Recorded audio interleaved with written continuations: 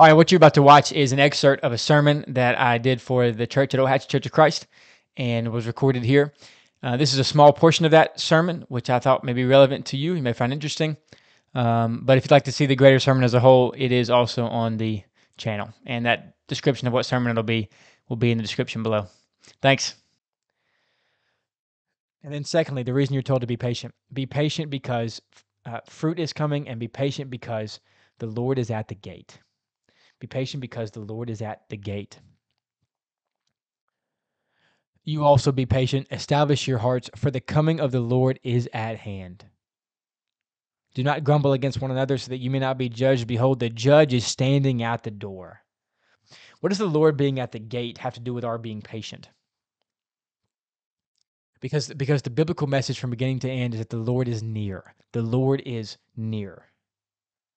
And his return, by extension, is near. He is not a God who is far off, who is making his way back toward the earth on some long journey so that he can return with his trumpet. He is a God that now, at this moment, Christ sits upon a white horse outside of the gate of our existence, outside of the gate of our universe, with angels at his side, with trumpets in hand, and with a sword in his, as he sits upon the white horse. He sits outside of that gate, and at any moment can burst through with angels sounding trumpets and his sword in hand for justice. At any moment, he can burst through the gate. He is a God that is near, that is at the door. And since he is so near, you need not seek out vengeance on those that harm you. You need not seek out vengeance on those who are unjust to you. You need not worry why the wicked prosper. He is the one who will rightly and exactly make all things right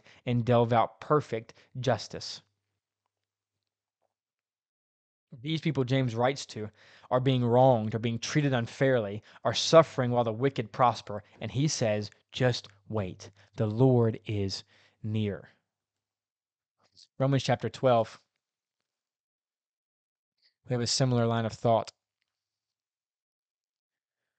Says verse 14, bless those who persecute you and do not curse them. Rejoice with those who rejoice. Weep with those who weep.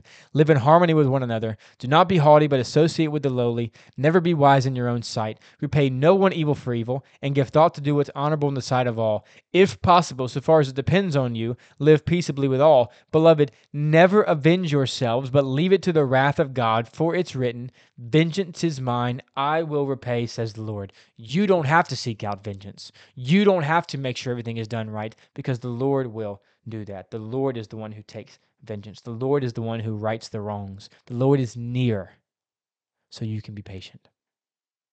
You can be patient with the wrongdoer. You can be patient with injustice. You can be patient with your hardships. The Lord is near.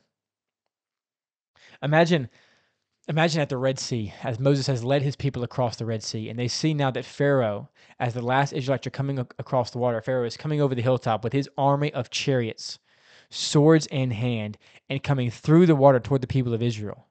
And you don't know that the people are going to make it. You don't know that the walls of water are going to fall back in on Pharaoh like you know now. You're just watching as Pharaoh and his men are charging towards your family, towards your loved one, towards your children, and they are going to make it across. From everything you can tell, Pharaoh and his men are going to make it across the water, are going to destroy, are going to murder many of the Israelites and then enslave them back into his people. And you think, I've got to do something. I've got to do something. And so you begin to go back into the waters to stand in front of Pharaoh and his men to try to fight and take them on. And Moses says, no.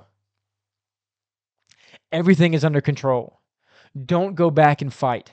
Don't go back on your own. This battle belongs to the Lord. Be patient. Wait and see. The Lord is at hand. Philippians 4, 5 and 6. The Lord is at hand. Do not be anxious about anything, but in everything, by prayer and supplication with thanksgiving, let your requests be made known to God. You don't need to be anxious. The Lord is at hand. James 5:8, he says, you also be patient, establish your hearts. I love this language. Establish your hearts. The coming of the Lord is at hand. The idea there is be spiritually firm. When temptations come, when suffering comes, when trials come, remember what you believe. Establish your hearts in God. Remember the God that you call on. Remember the God that you believe in. That word there for establish your hearts is the same word that's used in Luke 9:51, which we spent so much time looking at in our series on Luke last year, where it says Jesus set his face toward Jerusalem. Not meaning that he physically did. We're not even halfway through the book of Luke by this point. But Jesus resolutely sets out toward the cross. The same idea is here, that you establish your hearts, that you set your face toward God, a heart which leaves no room for double-mindedness. There's a connection probably to be made between what we looked at last week in chapter 5, verse 5, where it talks about the fattened hearts, that we are fattening your hearts for the day of slaughter, and chapter 5, verse 8, where we fix our hearts on the Lord. The fattened heart versus the fixed heart, the heart set towards Christ. Your heart lies at the center, either aimed at self-indulgence or aimed toward Christ. There's a call here in James 5, 7-11 to display patience with your situation and with each other, because the fruit is coming, because God's purpose will be achieved, because the Lord is compassionate and merciful, because you'll be blessed, because the Lord is at the gate. We won't read the whole chapter, but look at Psalm chapter 37. We'll close with this. Psalm chapter 37, which is a passage that is probably in James' mind as he writes. He says, "Fret not yourself because of evildoers. Be not envious of wrongdoers, for they will soon fade like the grass and wither like the green herb.